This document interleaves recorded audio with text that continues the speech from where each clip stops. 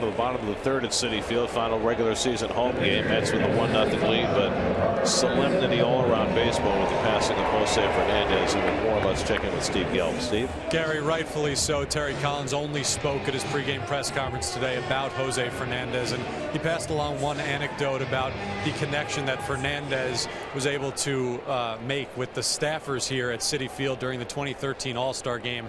How gracious he was to the people working in the food room, and actually that connection continued. Fernandez apparently would stop off from there on out every time that the Marlins were here at Citi Field for a road series and talk to those same staffers, and they in turn would make him special Cuban food every time he came into Citi Field. That's the type of impact that a guy like that had on people around him. You know, we're hearing so many stories like that today. I just read a story that Casey McGee, who was Fernandez's teammate in Miami, related about his child who has cerebral palsy and how incredibly kind and connecting Jose was with Casey's child.